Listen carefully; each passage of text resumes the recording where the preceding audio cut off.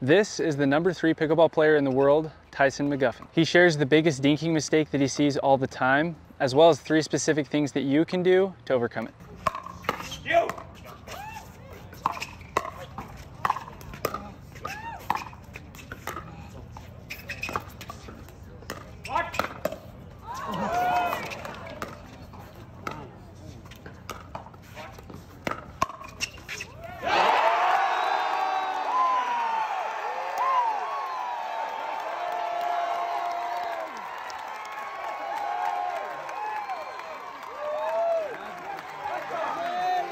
The average pickleball game takes anywhere from 15 to 25 minutes. The average amount of shots per rally at the amateur level is in between 4 and 7 shots, while the average amount of shots at the professional level is between 11 and 14 per rally. So what is the big dinking mistake? That is that you are popping the ball up way too often when you are dinking. You get right into a dinking exchange with your opponent, and within the first 1 or 2 or even 3 shots, you're popping that ball slightly high, and then they're taking that ball out of the air, usually putting the ball away, when this really just shouldn't be happening. And so I'm going to be helping you guys to be able to overcome this problem by following these specific steps from Tyson Mcguffin himself. The first thing that Tyson suggests doing is being in the correct grip. And you want to make sure that you're holding a continental grip or handshake grip. So simply all that you do is you put your paddle out in front of you, and then you're just going to grab onto it just like this. So making sure that the edges of your paddle are facing upwards, right? We're not holding it flat like this. Edges are facing upwards, we grab on. Now we're in a continental grip or handshake grip or hammer grip. Has tons of different names. The original name is continental, so that's why I'm using continental today. But the way that you find it is just like that, and just so I can show you guys what it looks like here. If I come down the frame of my paddle, right, the outside edge, this is bevel number 1. If I go 1 bevel over this way, this is bevel number 2. I'm going to put my index knuckle on bevel number 2, grab onto my paddle just like that. That's continental grip. Should feel extremely awkward for you, but that's good, okay? After you hit a few hundred, it won't feel awkward anymore, and you'll be like, why wasn't I doing this before? But so many people don't make it to hitting the few hundred because they're like, oh no, I'm really comfortable with my grip that looks like this, right? And all that I do is I hit forehands on both sides. People have been doing this in all paddle sports for many, many years. So it's the exact grip that you want to be holding as you're up dinking at the kitchen.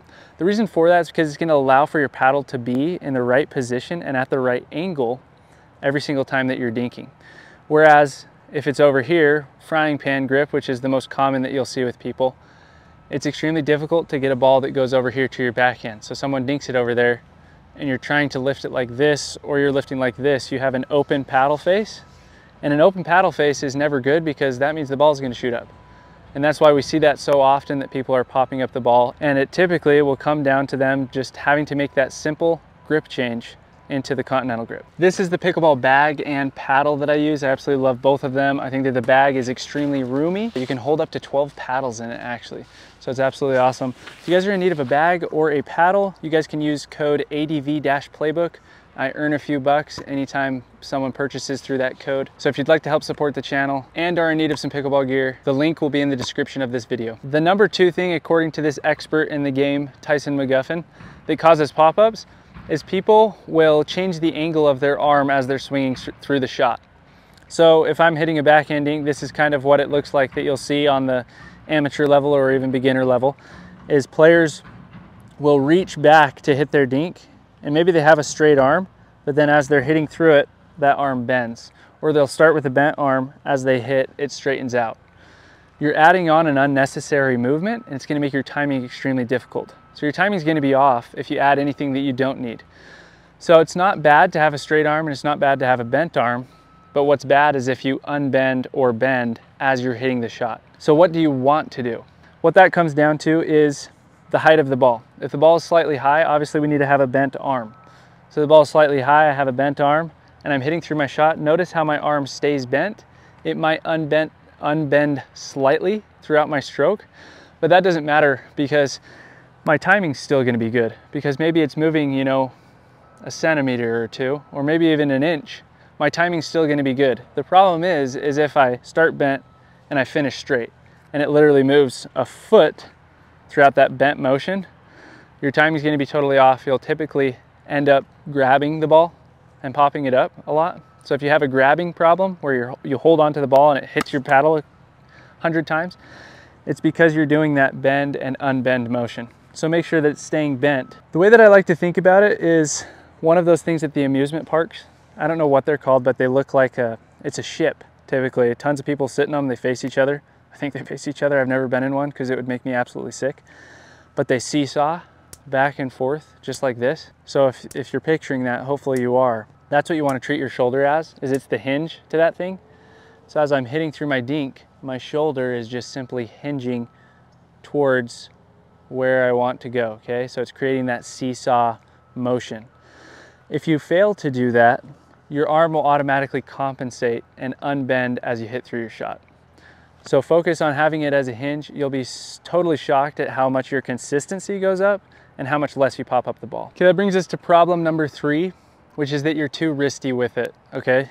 Typically players, as they're hitting through their shots, whether it's a backhand or a forehand dink, they'll wrist it. They'll start with their paddle kind of facing towards the net, and then it finishes with it facing towards the sky after they've hit their motion.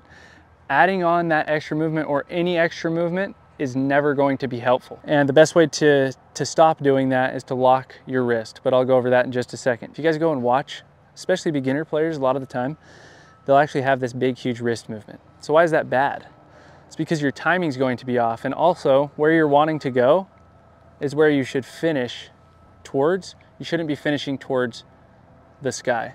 I like to act like the tip of my paddle is where I'm aiming. So when I hit my shot, if I'm aiming now towards where I wanted to go with the tip of my paddle, I've done a good job at hitting that shot. AJ Kohler once said to my brother who took lessons from him, AJ is a professional pickleball player. I want to say he's top 5 or 6 in the world in pickleball. He taught my brother this and showed him how he was using way too much wrist with his dinks. And so then my brother went to locking his wrist and hitting these dinks, and my brother's like, I feel really stupid right now, I feel dumb. Which is how you guys will feel when you lock your wrist. But you know what AJ said to him? He said, well, that's good because pickleball's a dumb game.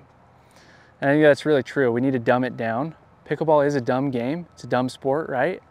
It's also an awesome sport. But we need to dumb it down and really simplify everything. The more simple we can keep it, if we don't have huge back swings, if we're not overextending our arms, if we're not using our wrists, and we're just keeping everything locked and concise, our timing is going to be a lot better, and we're going to be a ton more consistent at not popping the ball up over and over and over again.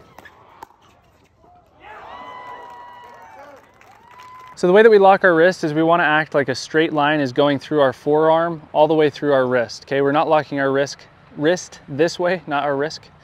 We're not locking it this way, and we're not locking it this way. We're just locking it straight through where we want to go, as if we could draw a line through there. So now that you know the 3 things that you need to be doing to not pop up the ball, there are also 3 strategies that every amateur player is not doing that they need to be doing in order to take their game to the next level. And you can watch that video right here.